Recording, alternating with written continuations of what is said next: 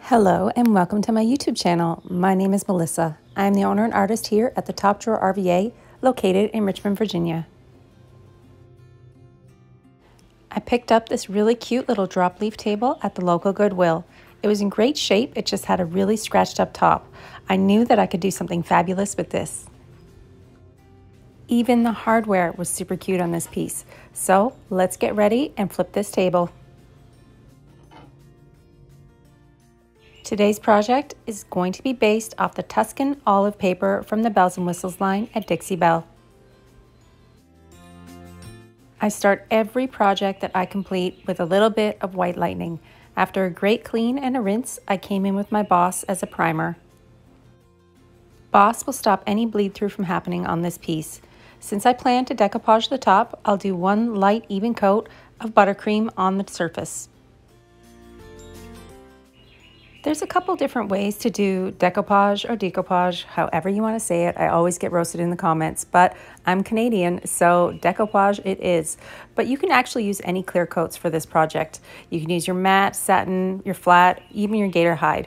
My go-to is the satin clear coat. It's a water-based poly from Dixie Belle. So usually when I start a project with decoupage, I entirely clear coat the area that I'm going to be working on. And I use a little bit more clear coat than I need to. I like to liberally apply it so that if I lay down my paper and I make a mistake in placement, I can easily pick it back up to move it around.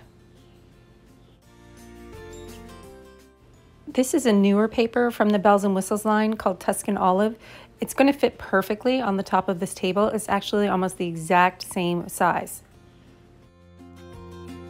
So once you have that clear coat on top, you can grab your paper and lay it down for placement.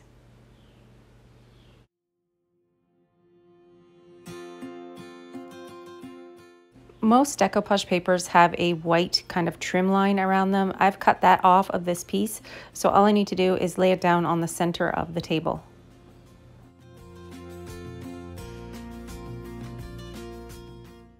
Decoupage is actually super easy on a giant flat surface like this. I like to start from the middle so that I can apply more clear coat on top of the piece and then push it out. By pushing it out from the middle, I'm able to remove any wrinkles and really keep that paper as flat as possible.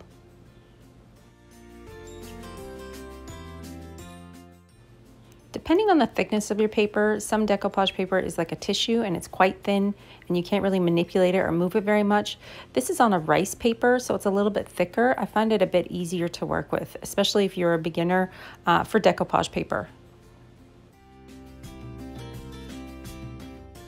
So keep applying your clear coat until you cover the entire surface of what you're working on, moving those wrinkles out. You could also use a small tool called a brayer. It's like a small handled tool with a wheel on it. That's easy to push it out as well. I'm going to go right over top of the cracks of this table where the drop leaf comes down, because then when it actually does get dry, all I need to do is cut that piece with a sharp knife and you won't even be able to tell. You can start to see now why I used a lighter color of paint with the buttercream underneath the paper. It just provides almost like a really even base for your paper to sit on. Say this table was painted in black, it would be a lot harder to see this image. So starting with like a nice light background is always a good thing when you're working the paper onto your painted surface.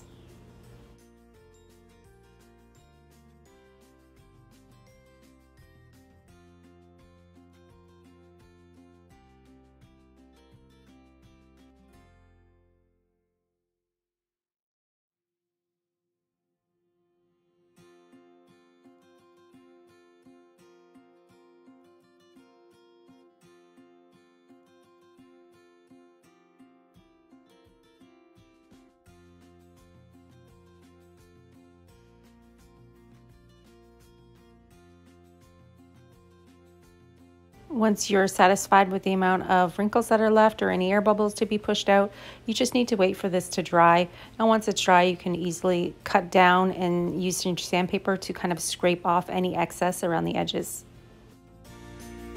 So since I want the paper to be the star of this show on this little table, I'm going to use my Terra Clay paint, and I'm going to use a bunch of different Terra Clay paint colors.